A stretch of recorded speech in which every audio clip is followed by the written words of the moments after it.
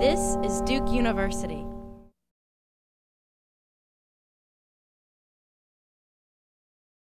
Hi, my name is Paul Grantham. Good afternoon, and welcome to Primetime. We created this forum about, I guess, 4 years ago now, back in 2006. And we did this to give employees an opportunity to hear directly from senior administrators on topics that were important to them. Today we're going to be talking about healthcare, but before I get to that topic, I wanted to cover a few announcements.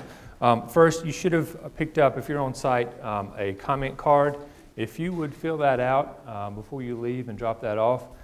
If you are watching online today, there's a link to a survey at the end of the presentation. Same comments, if you would fill that out and submit it before you close the browser window. We use that feedback in helping to plan future events, so we appreciate you taking the time to do that. If you have a question, if you haven't been to Primetime before, this basically breaks out into two parts. And so the first part is really more of a formal discussion with our speakers today. The second part is when we will open it up to audience Q&A and questions, so we'll take your questions. If you have a question and you're on site, if you would raise your hand. We have microphones. We want to make sure that everyone here in the audience as well as people online can hear your question. If you're watching online, there should be a web form on the Primetime website somewhere right below my feet probably. If you would submit that at any time during the presentation. And we have someone here who is monitoring those questions and will help raise those questions up here to us. So again, our topic today is healthcare, and we are very fortunate that we have two experts on the topic to speak with us today. So please welcome Kyle Cavanaugh, Vice President for Human Resources, and Dr. Michael Cuffe, Vice President for Medical Affairs with Duke University Health System.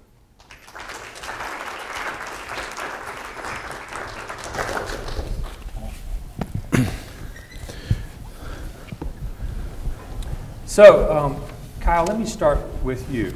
We've heard a lot over the last year around the topic of healthcare reform. And can you tell us a little bit about what we can expect with healthcare reform in terms of Duke's health plans? Sure, I'd be happy to try to start with that, Paul. There are certain things that we know well and certain things that are still relatively unclear. I find it interesting that if we had held this forum at this time last year, the topic would be National Health Care Reform Debate. The debate is now over. We actually have a law, Patient Protection and Affordability Care Act, and that is going to usher in changes between now and 2020. We had been well about the business, actually, during the debate of taking a look at what impact it would have on our plans and what our choices and options would be. Certainly immediately upon the passage of the act, we spent quite a bit of time taking a look at those impacts and what it would mean for our plans, both in the short and in the long term. I have a couple of very, very quick slides that I would show you, and these are just meant to highlight some of the things that we'll see, but a number that I would throw out there for you from the employer side, it is expected that between now and 2020, there will be approximately 1,000 individual rules, decisions, choice points that the federal government and employers will have to make. But these are some of the high points that we will see for 2011. The first, on a very good level, is we're going to see more people actually have access to care. So specifically, children up through the age of 26, irrespective of their student status or their marital status. We've spent quite a bit of time running a lot of algorithms as to what that would mean for us, how many people might take advantage of that, what are the cost implications for us. That number is a low of 700 to a high of 3,000 individual people. It could cost the plan approximately $1 million, so it's not a free addition in terms of our covered lives. The other that will impact individuals immediately for 2011 is there is a change in flexible spending accounts and what you can actually utilize flexible spending accounts for. So over-the-counter medications no longer can be covered under a FSA unless it's accompanied by a prescription from a physician. Several others will have impact more on other employer plans than they will directly on ours. So, for example, you're seeing some changes in the lifetime maximums, which we currently have at $2 million, that cap coming off. We don't anticipate of that having an immediate impact on us, but one interesting note, over our last year, we have had several cases that have pushed the $1 million limit, which I'll speak to a little bit later as well. We will see an onslaught of additional reporting requirements on all employers. So out in 2013, we are going to be required to be reporting to the federal government on a monthly basis who is enrolled in what plans and what dependents are they currently covering. That is going to drive our need to collect Social Security numbers from dependents, and we've actually started that as part of our dependent audit. The other last one that I would mention for 11 is we will see a change in your W-2. So it actually won't be in the 11 W-2, but in the printed W-2 that you see in 2012. But starting in 11, within our information systems, we have to house the employer cost of what that premium is.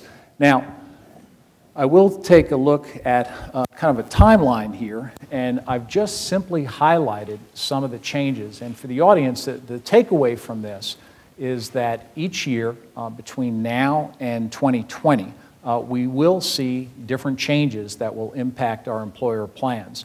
So we're in fairly good shape for 2011. We've had some really good successes with the plan during 2010. But it will really be a year-by-year analysis in terms of what happens to the plan. So some highlights to take a look at as you look out in, for example, 2013, we will see another change in the flexible spending account where it will be capped at $2,500. The real big changes, though, from an employer perspective, come into play in 2014. And if you see that box there, you'll see a number of different significant changes that will impact our plans. This will be where across the nation you will see state by state the introduction of what are referred to as health exchanges. Those are undefined yet. Exactly what will be contained in those exchanges is unclear, but over the next 2 years especially, lots of work will go in there. We will have a requirement as an employer to communicate choice points to individuals. The other, for people that are on the processing end of this, if you're familiar with how health insurance works from an employer perspective, typically what happens is a person is hired and they have a defined period of time in which to enroll in their health plan. If they take no action, they're actually out of the plan until the next annual enrollment period. This strategy actually gets flipped on its head out in 2014, and there's an auto-enrollment factor. So in fact, what happens is that if individuals take no action within their first 90 days, they're actually defaulted into the plan. So that will have some impact. And then you'll see the last two things that I will mention is out in 2018, we will see the federal government start to implement what is referred to as an excise tax on what would be referred to as Cadillac plans. We are right at that edge right now, but there's a lot of moving parts between now and 2018. The other thing that people keep pointing out to me as I always put up this timeline is there are 2 presidential elections between now and 2020, so there could be a lot of additional changes that we see. Thanks, Kyle. So that's kind of the employer side, the insurer side. So, Mike, can you tell us about what we're looking at in terms of the impact of a provider, a health system provider? Yeah, this is a very interesting time. As Kyle alluded to repeatedly, and as all of you sense, there's actually a fair amount of uncertainty there. There's uncertainty because although there's a law, the policy to go with that law hasn't largely been written yet. And that really is what ends up impacting the providers like hospitals, but also the providers like doctors, and the impact can be different, very different. In addition, there are these elections and so on, and even if all the policy were in place right now, some of the state level experiments haven't exactly gone as predicted. So looking out 5 and 10 years in healthcare in this country, it's with more uncertainty than I think we've had in a long time. There are some things, though, that are certain. We are all preparing for greatly reduced reimbursement. Although many more people now will have insurance through the exchanges in the coming years, Most of them are being added to the Medicaid rolls. There are some in the exchanges as well, depending on how employers use them. And there remains a substantial number of uninsured that will still be out there at the end of this. Nonetheless, in the law as it's written, there are very dramatic, almost draconian reductions in both physician and hospital reimbursement as you move out 3, 5, and 10 years. If you put that in the setting today that most hospitals in this country are generating no profit, 0% margin, and it's those margin dollars that buy the next CAT scan that rehabilitate the 50-year-old hospital or what have you, the fact that they're stagnant right now with this in the horizon is a very dangerous time for many standalone hospitals. So declining reimbursement, greater transparency is coming as well. This relates highly to quality, but it's the transparency that's demanded by the payers, the government among them, but also the employers about, are we providing a quality product, and can you prove it, and if you can prove it, can you perhaps earn a reward or avoid a penalty.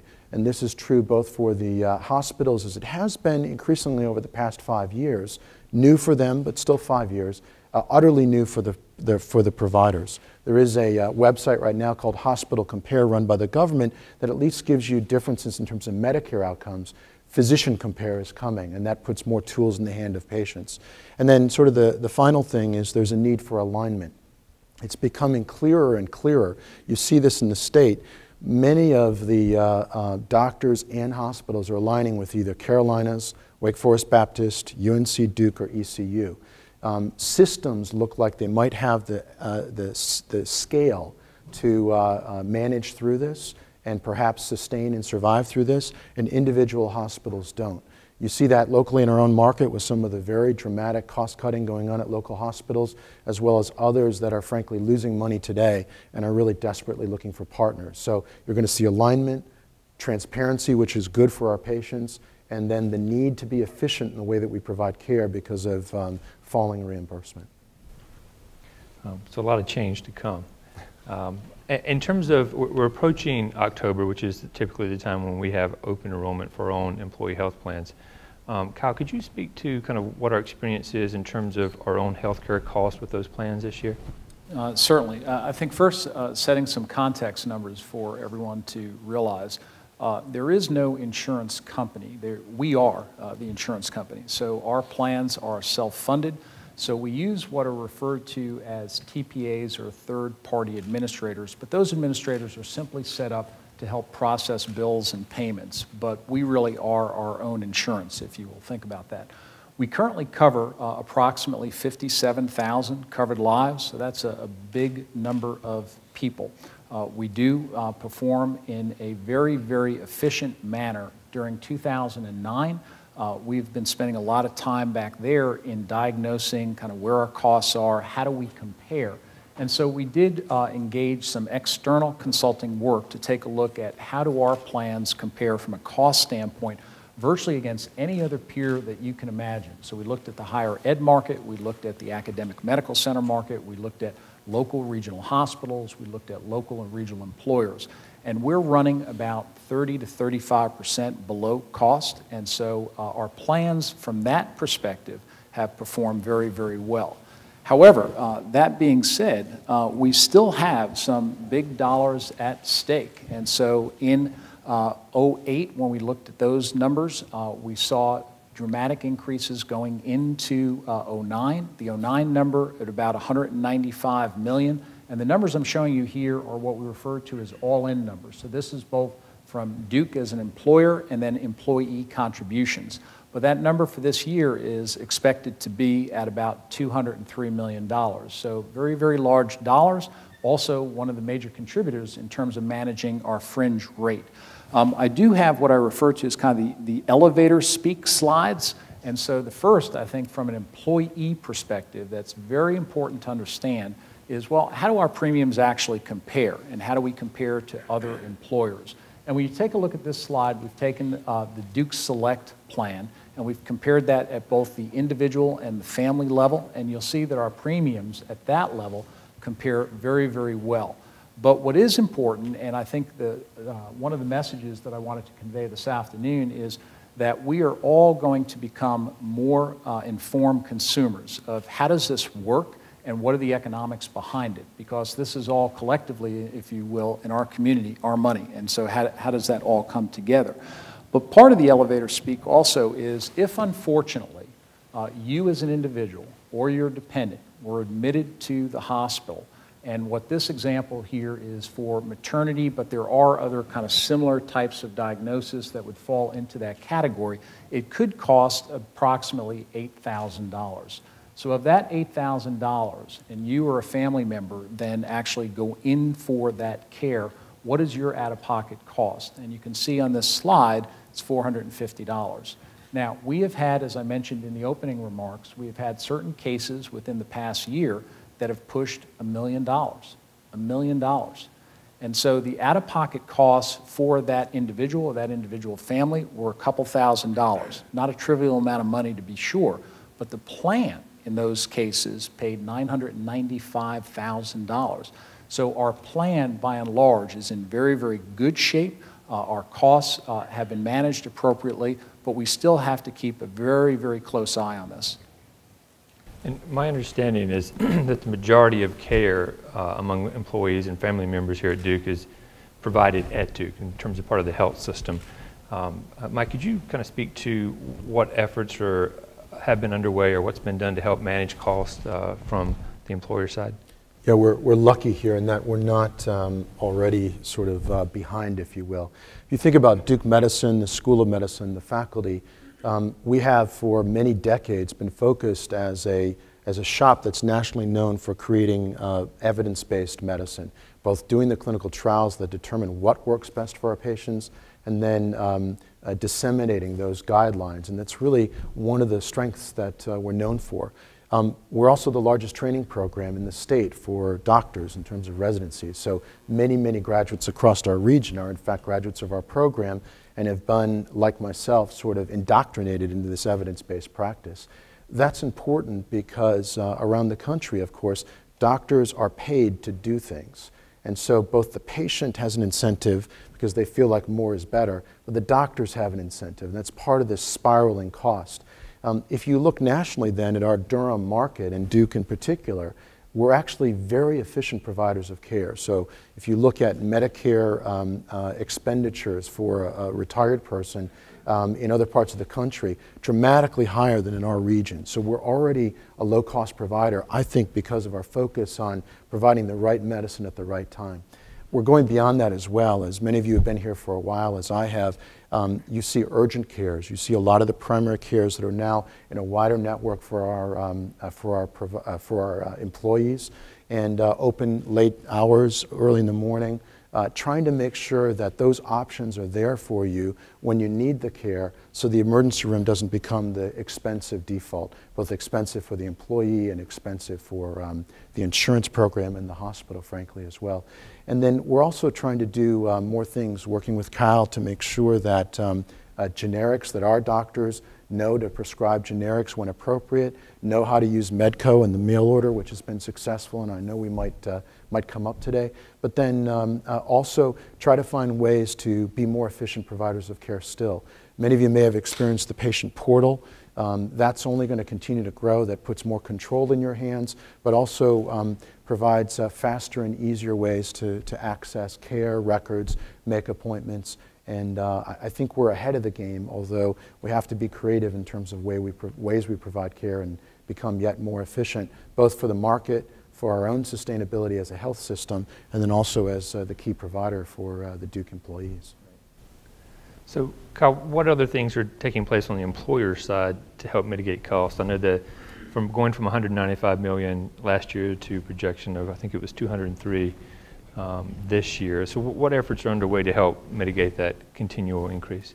We have had what I would label as a very comprehensive look over the last year and a half in looking at our plans, and we know a lot about cost drivers and what's going on. And so as we back this up to the beginning of 2009, one of the things that is driving healthcare costs for us is just simply the number of people that we cover.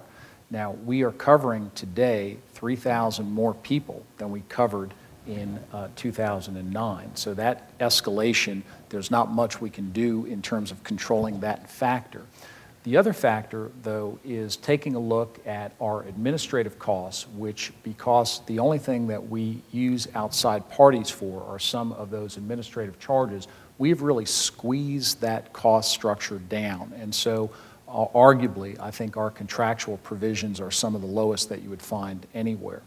We have also partnered very, very closely with the health system, both on the physician network side as well as with the facility side. And it has been terrific partnership in helping to look very critically at our cost drivers and getting those under control. Now, in 2009, we have had a spike in our pharmacy-related costs. That $203 million number, approximately 25% of that number is now in drugs.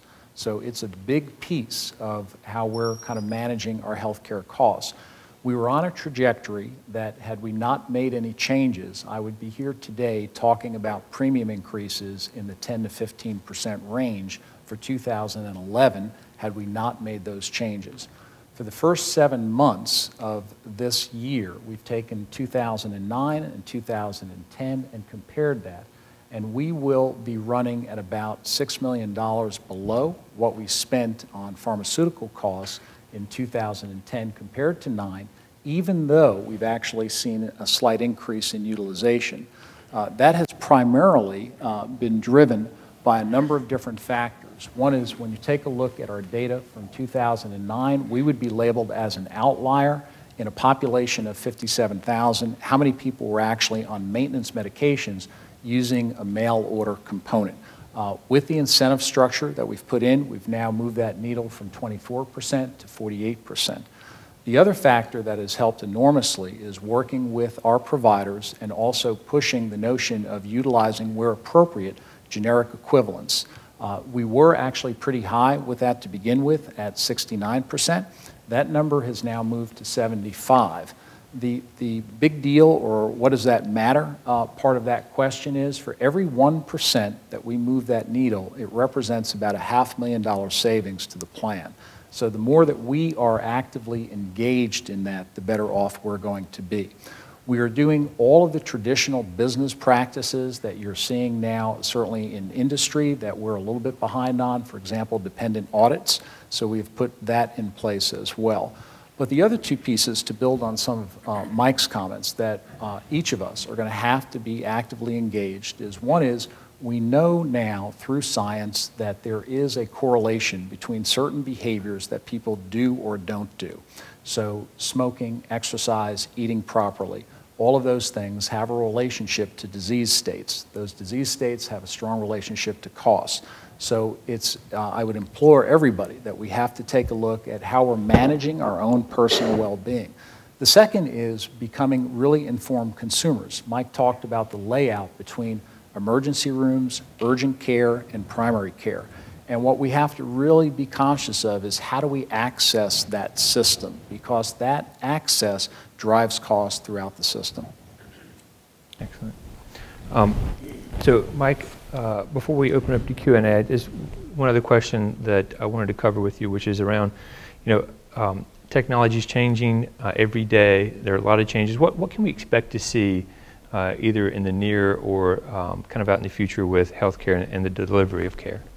So, Paul, we're going to see an awful lot of changes. The biggest one is this understanding of the shift from medicine as the treatment of illness to the provision of health. As I alluded to before, historically hospitals and doctors were paid when they did something or when something happened. Although we experimented with something called capitation in more than a decade ago, again we're shifting back towards medicine is about wellness. And when you hear these comparisons to the UK or Australia, New Zealand, or Europe, or even other developing countries that on paper seem to have better healthcare outcomes than we do, it's because their focus is not on taking care of the sickest sick, which we still need to do, but making sure that I get a postcard that says I should get my flu shot shortly because they just became available. That I turn 50 and I need a particular test, and that the medical system is more proactive in the health of the patient, not just allowing them to sit out there and wait for something to go wrong. So you're going to see a lot more focus on health and management.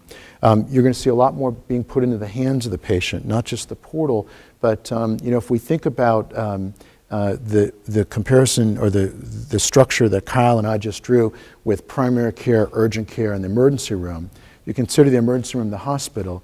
There's room past the hospital when you're discharged for telephonic care, online care, care that looks a lot different than it might today, that helps keep you home and keeps you well.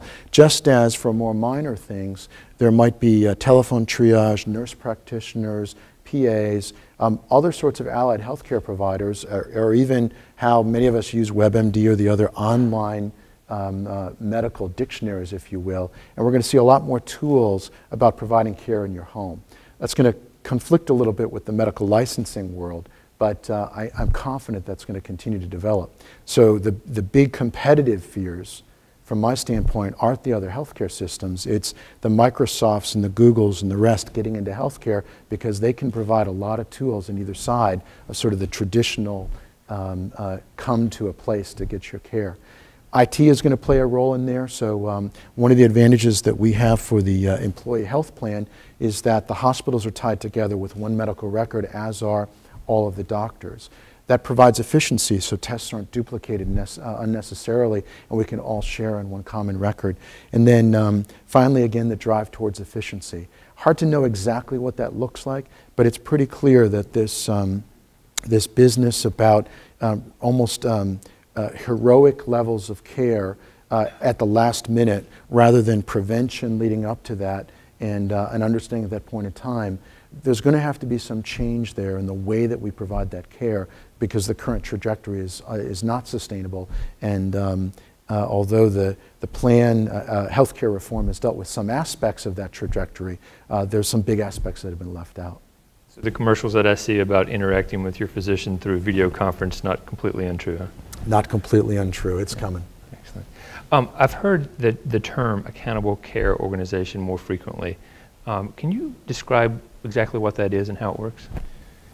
Do you want to give it a try, and I'll add in as well? Sure. I will take a stab at that. I think first it really does take an approach of managing and delivering care from a very different position and trying to look at outcomes, which is very inconsistent with how we currently compensate a health provider.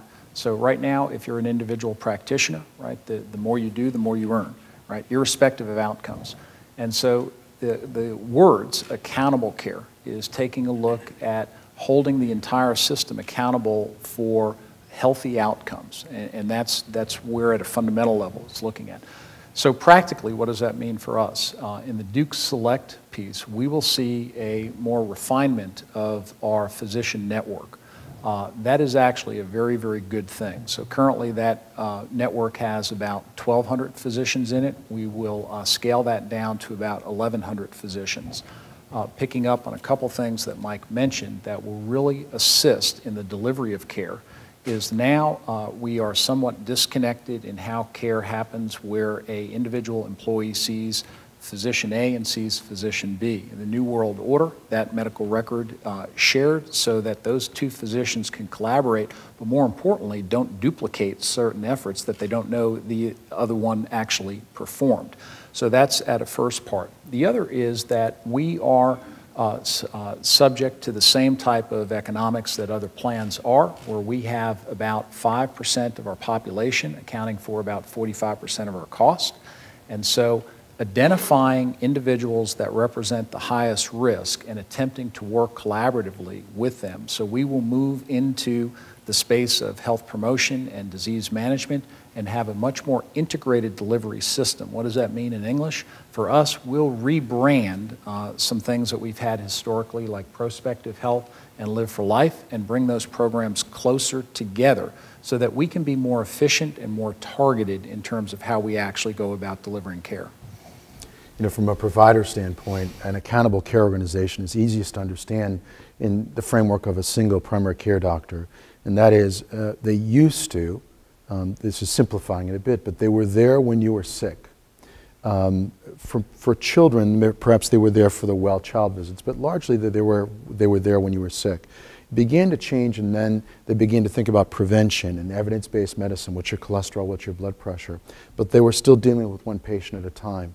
What we're doing is we're sort of turning, and now they need to think about their panel of, say, 1,000 patients, and how many of them have gotten their flu shot? How many of them have I checked their blood pressure in the last year? How many of them have their blood pressure under control?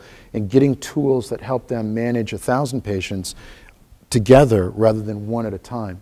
When you think then about them also taking on risk, perhaps, which is included in here, where they'll take, rather than a fee for visit, rather just a fee for the patient, and then they manage all 1,000 of those patients. When you play that out and you think about the risk of some patient coming along with $1 million bill, you begin to think that you have to be in larger systems to manage that risk. And indeed, even managing 57,000 is tough. Managing hundreds of thousands are tough, and it's part of the drive why physicians are aligning with hospitals, so you manage both the outpatient and the hospital, but also why the hospitals are coming together in bigger systems to be prepared to better manage, leverage their information technology, and manage that risk. Excellent, thank you. I wanted to move on to the Q&A session. So again, if you have a question, raise your hand, and someone will get a microphone to you, or if you're watching online, again, you can submit your question at any point in time. Should be at the lower half of the screen underneath the video. So I want to start, we received a number of questions online before the event, and so I wanted to start with a few of those because I think they're very relevant. So Kyle, I'll start with you. So one of the questions that we received was, how do we stop the upward spiraling healthcare cost, and will the increasing cost affect the yearly salary increase? So two parts of that. I think one is that I think it is a natural phenomenon that we will see costs increase based on a whole host of factors. One that I mentioned is just the number of people that we have, and we are projected to grow that population over the next 3 to 4 years. So kind of managing that spiral will be very difficult in that environment. There are some things, though, that we have learned, and so we have to become one on the consumer side, each one of us, to be very involved in those decisions. How do I access a system? Through which door do I enter? Am I actually engaged in that discussion? That discussion cascades down to taking a look at, as simple as it is, of actually engaging in a dialogue with your physician about something as simplistic as, is there a generic equivalent? That question, extrapolated over 57,000 covered lives, has some serious implications from a cost standpoint. So all of us are in this together. I think the second thing that I mentioned earlier is about being very proactive in adopting a healthy lifestyle and all of the factors that go into that. And those range from how do I access a system, and am I staying attuned to actually the recommendations from my physician, and am I adopting and living a healthy lifestyle? So those are all factors. I think as we look out over the next couple of years, I feel marginally optimistic in terms of our ability to actually manage this. At the end of the day, these will be very difficult financial trade-offs for us in any given year about, if we have $1, do we invest that in healthcare? Do we invest that in retirement benefits? Do we invest that in compensation? And I envision that to be kind of an annual discussion for the next several years. The next question, Mike, I'll throw to you. This is related to the health system, and if you're not making money, why expand in every county in the area and build new offices? I think the health system is a lot better off financially than what we are led to believe. Wow, thanks, Paul. I didn't say that. You know, indeed, the health system is doing well, and we should all both be proud of that, but also count our blessings at this point, and I'll explain why. You know, I've been here at Duke for over 20 years, and I recall the indenture to sort of create the university, and it wasn't just to create a university, it was to create a university with a school of medicine and a hospital to care for the patients of the Carolinas and to improve the health care of the nation. I think over the life of this university, we've done a good job. Those of us in leadership positions have an obligation to ensuring that there's another 80 years in the current construct. And part of that then is dependent on the health system at the present time, in my view. The health system, compared to most hospitals around the country that are at best breaking even, is generating substantial margins in the past years in the 7 to 9% range. Those dollars have been able to be used to fund the School of Medicine, to fund our educational and research missions, and also to contribute to the common goods of the university, including making the health plan larger and therefore easier to manage, and in some ways help control costs as well as contribute to those missions. Moving forward, as I said, there's a lot of jeopardy in healthcare. It's one of the reasons that the health system was set up in 1998 as a separate corporation to sort of insulate the university from that tremendous risk, because there have been some pretty bad years in the health system, and now in the past 5 years, some pretty good years. Our hope here is that as we come through healthcare reform, we'll be well positioned to continue to be the economic engine so that those dollars can not only continue to flow, but the health system will survive and thrive, and then continue to meet the missions as laid out for the university, as well as contribute and throw those margins over to help the missions of the School of Nursing, the School of Medicine, and the overall university. It's an interesting time. Many of our peer universities that have a hospital attached to them are looking at that hospital with great anxiety because of the uncertainty in healthcare. But I'm confident that if we continue to provide efficient care, we'll do well. We'll provide quality care. We'll be transparent. And the net result is we're better positioned, and I've actually never been more optimistic than I am right now, even in the face of this uncertainty, because surely they can't bankrupt every hospital in the country. So as long as I'm better than 90% of our peers, I know that we have a future. I know that we'll be strong and be able to continue to help the university in that way. Thanks. Thanks, Paul. So Kyle, the next question we received, I think, was probably best suited for you. I have had 2 specialists inform me that they will no longer be able to participate in Duke Select after the end of the year. Will I need to upgrade to a Blue Cross plan to continue to see my current non-Duke physician? It all depends, and so this goes back to the point that I made earlier, that one of our efforts in terms of managing our costs will be to go ahead and create a panel of physicians that we can move towards a accountable care organization and be responsible for the care of a population. So we will see some changes in the Duke Select and Duke Basic network that will go from a panel of about 1,200 physicians to a panel of 1,100 physicians, so about a change of 100 physicians. There will be no changes in primary care physicians, so all the primary care physicians that are in that network today will be the same primary care physicians that are in there for 2011. What we did do is we went back and took a look at our population also for those 100 physicians and backed the clock up by about 12 months and took a look at anyone who had care provided by that physician. And there have been direct communications sent out as we speak to individuals, all in an attempt to have them be able to make an informed decision going into open enrollment. We will go through a fairly elaborate process of what is referred to as a transition of care effort. So if a person is currently under active care, let's take pregnancy as an example, that someone is seeing a physician and that pregnancy will move into 2011, they will be able to stay with that physician until the end of that pregnancy and then move to a different physician. But people will have those choice points during the open enrollment period. Excellent. Thank you. And then last, and then I'll open it up to the floor. The last question we received around why does healthcare reform deal with health insurance instead of the cost and availability of health care? Mike, you want to start with that?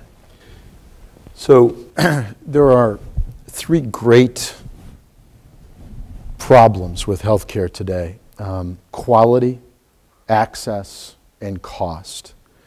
And I would say that healthcare reform has dealt fairly effectively with 2 of those. Access is the most obvious, and the way access gets interpreted is, do you have insurance?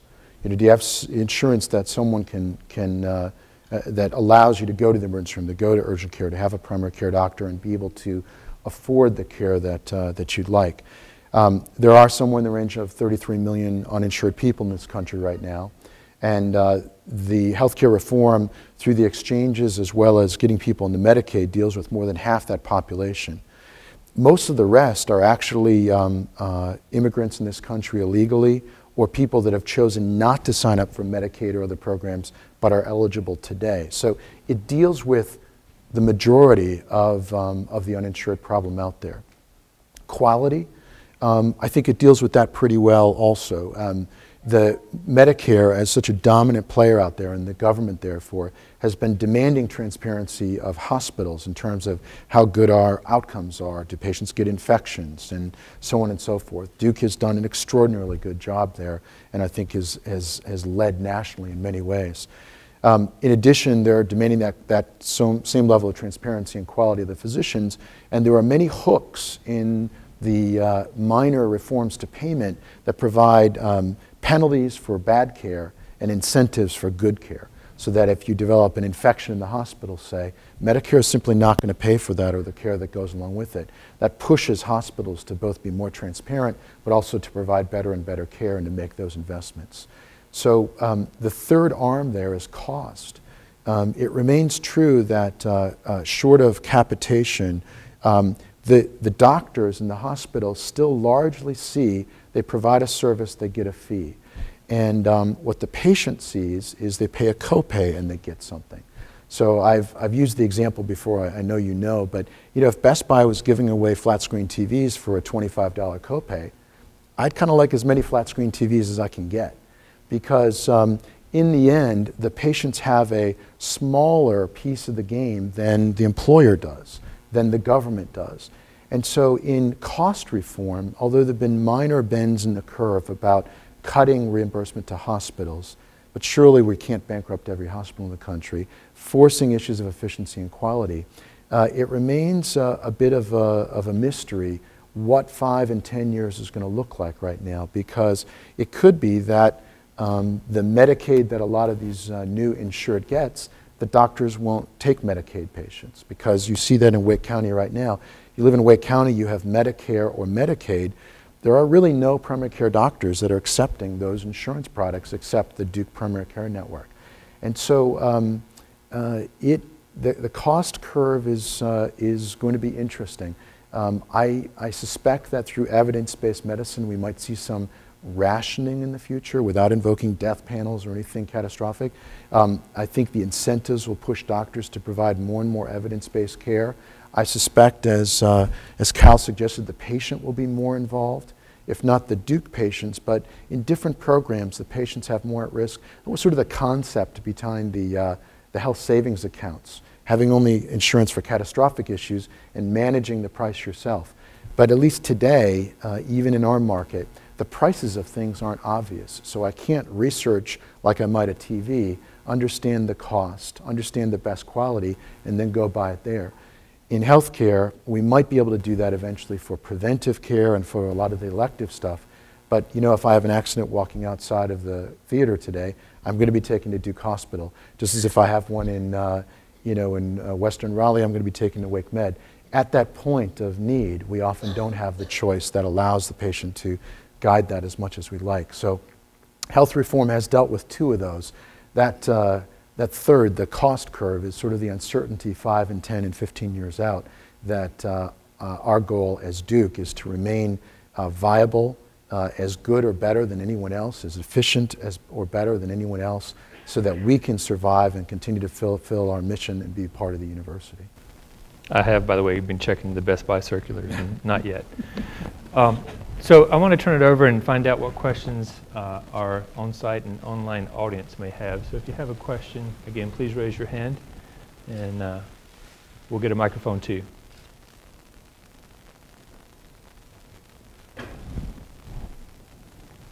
What are our cost increases going to be next year?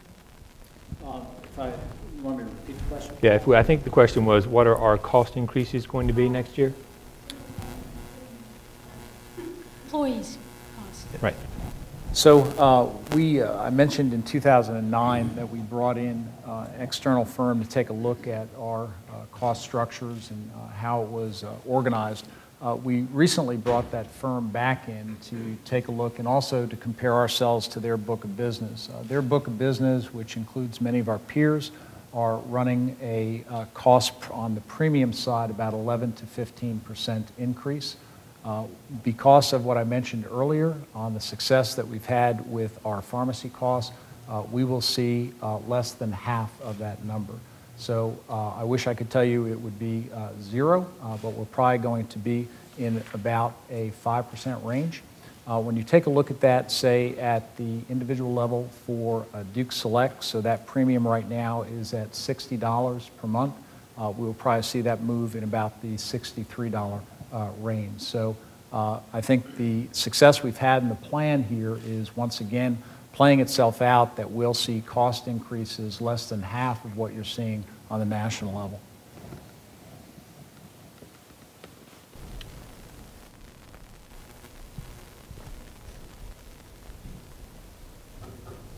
Question over here.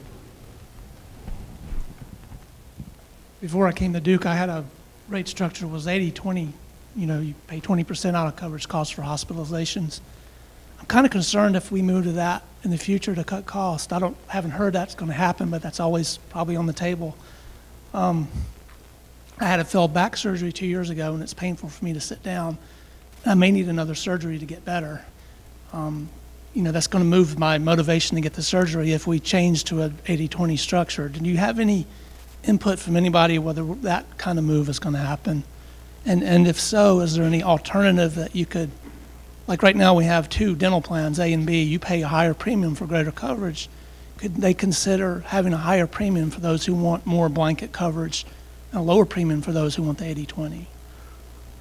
Let me just make sure people online heard it as well. I think there are 2 questions. One around your prior employer, I guess, had a plan that was set up 80-20.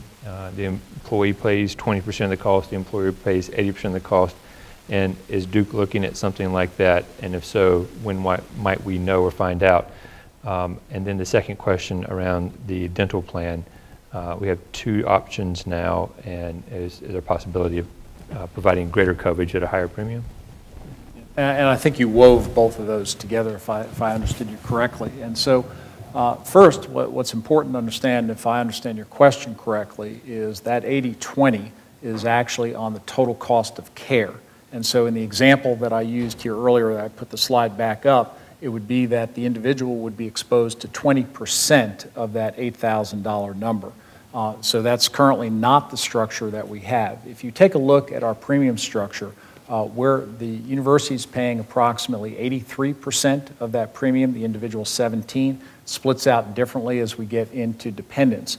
As we look at 11, there are no plans to change that kind of fundamental structure and to move that. Much too early to tell what would happen in 12, 13, and 14. We are starting to look at those out years, but that would be one of the last things that we would do in terms of moving that kind of cost shifting in there. I think managing our premium structures, managing our co-pays are all tied into the themes that we've been hitting here this afternoon about being very engaged in the provision of care and being a very good healthcare consumer. You know, I would add to that there are so many things today that employers understand that are levers before they have to turn to a program like that. The use of generics and the use of mail order, as we talked about, that can control expenses at a, you know, for so many patients versus worrying about the folks that have upcoming medical bills and trying to put them in a different bucket. In addition, you often see employers negotiate. You hear some about the travel medicine. You know, if you need a knee replacement, go to India. Sometimes you see that, but what that's really about is who's providing the best care at the best cost. Frankly, Duke Hospital where it's likely that someone in Western Carolina may eventually end up in a health plan that makes them come here because we can provide the best care at the best cost. And so one of the advantages, again, is we have that in our backyard, and I would hope that we were always able to be cost competitive so that there are so many other levers that one can pull before an employer throws their hands up and said, boy, the employee has got to take on 20% of that cost. So to your question about future surgery, I certainly wouldn't rush into anything for the possibility that something may change here because at least next year and in the out years, that doesn't seem as likely a necessary change.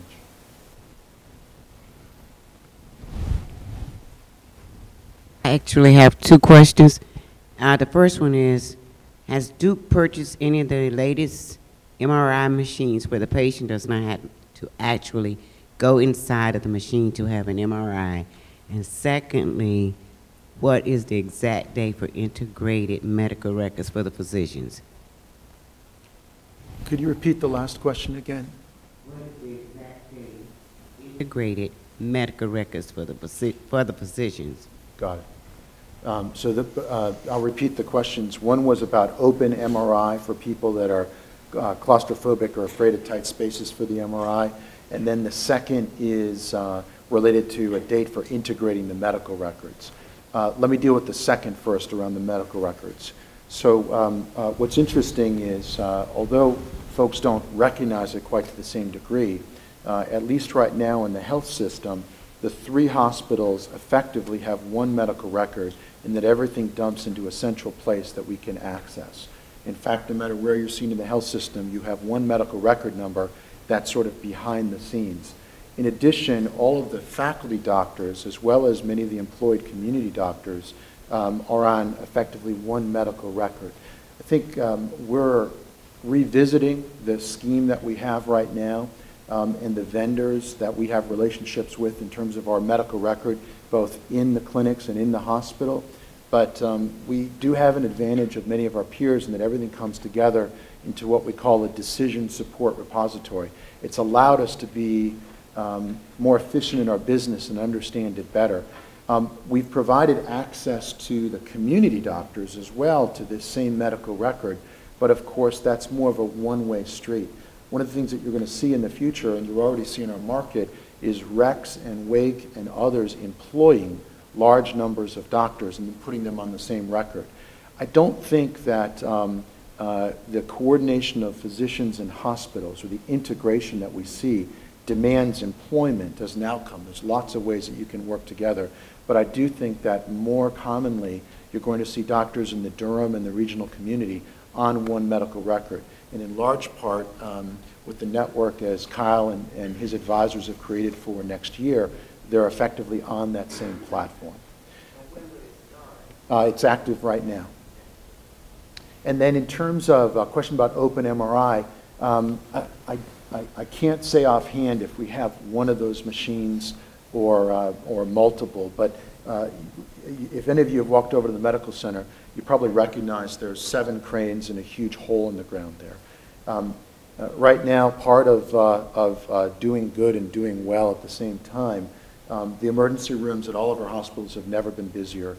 Duke Hospital is a newer but still aging facility and is absolutely packed. And in fact, if any of you have spent the night in the emergency room, I personally apologize for that, but there are no beds upstairs, and it is catastrophic as these smaller hospitals are collapsing their services. More and more seems to be coming here to the point where we really can't even take down a ward to redo it. So there are an enormous amount of capital purchases, including new MRI machines, in the new building.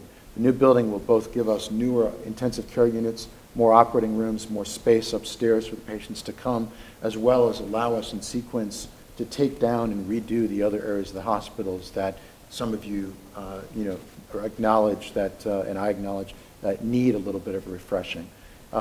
In that, both for the cancer center as well as for the new hospital tower, there's an enormous amount of purchasing going on, and I'm confident that there'll be more options for people who are afraid of tight spaces, both in terms of MRI and the latest technology that we're outfitting with if it's appropriate.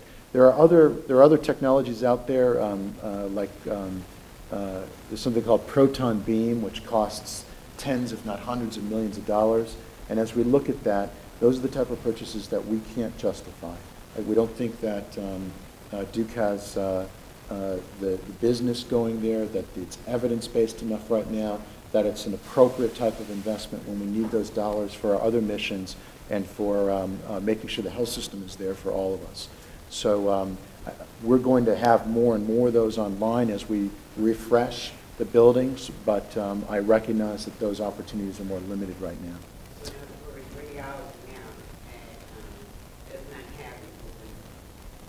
I don't know that for certain. I don't know that for certain. And Paul, if I may, just on the technology front, one of the things that if you are in Duke Select or Duke Basic that I want to encourage everybody to actually actively participate in is utilizing the Duke portal. We are going to increasingly be pushing that. It has, again, in managing our costs, some serious cost implications, the way that you go about making appointments, accessing your record, accessing your information, and we will be pushing a lot more information behind that wall for each individual. There's more and more functionality all the time. You might be able to see already, starting in the past week, you can see your radiology images there. And in the coming months, you're going to see a lot more functionality so that that really becomes a destination for your health. We have a question online. Yeah, this person asked, will Duke ever move to a health insurance plan that provides financial incentives or disincentives for healthy and unhealthy behaviors? For example, charging more for coverage if you smoke, or paying monthly gym fees if you use the gym at least twice a week? I think there are a host of different strategies that we will continue to explore. Quite frankly, the self-disclosure on smoking is one that is probably first on the queuing up. We won't see that in 11, but we'll take a hard look at it during 11 for 12.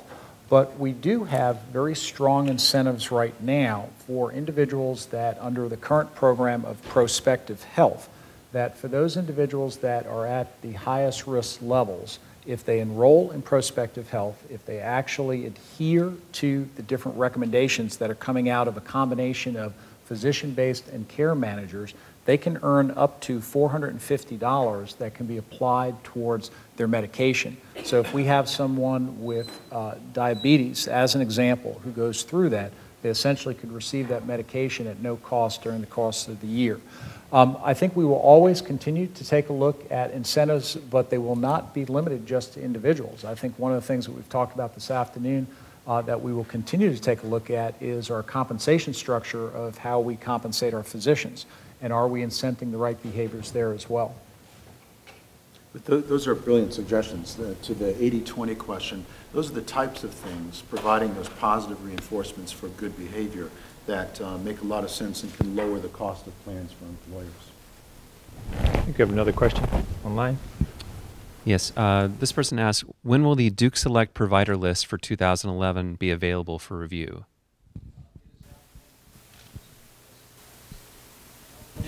To the individuals that are going to be most significantly impacted, but it will be available online in front of open enrollment. I should mention, if I had my druthers, we'd do open enrollment in just one day. We limit it to a day.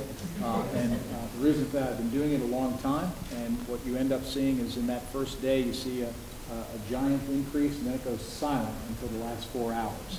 It kind of rallies in that. But this year, tied to national health care reform, the addition of children up through age 26 requires an enrollment period of 30 days. So our annual enrollment period for this year will actually be a 30-day enrollment period. The provider directories will be available, obviously prior to that, but certainly during that, so people will be able to make informed decisions. We have time for maybe one more question. Over here.